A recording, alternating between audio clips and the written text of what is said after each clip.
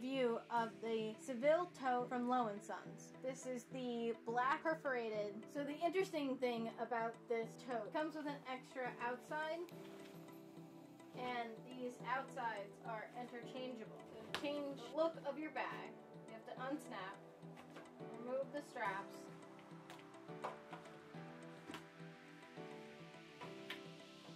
and then remove this inner lining, which is actually the bag. I'm just going to reattach the strap. So this is the 15-inch tote size. It has this padded laptop compartment that you can secure with this leather strap and button, and then a extra side pocket. It has a key fob attachment, so you can easily find your keys. It has a zippered pocket that is very large, and then a large padded pocket on this side, a pen pocket that I find relatively small, and then two more pockets on this side. And it zips completely closed, even with a 15-inch laptop inside. You do get a lot of items in here. It is very, very, very large, but it sometimes will have a little bit of trouble zipping.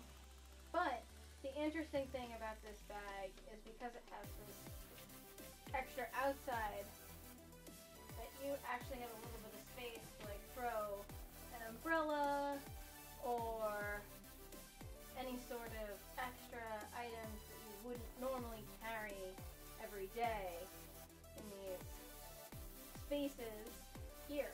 They're not going to be secured with the zipper, but at least you'll be able to put them in your bag. This tote is very, very large. I do have to say that I think there is probably a way to do a 15-inch laptop tote and not have it be this big. I do really like the fact that it has purse feet. I think that's very, very important in a bag that's this big. When you're going to be putting a laptop in it and bulking it up with a lot of items, you're going to want to take it off and put it on the floor. And purse feet, I believe, are essential when it comes to being able to put your bag on the floor. I think the gold detailing is a very nice touch. I do like all of the hardware in this bag.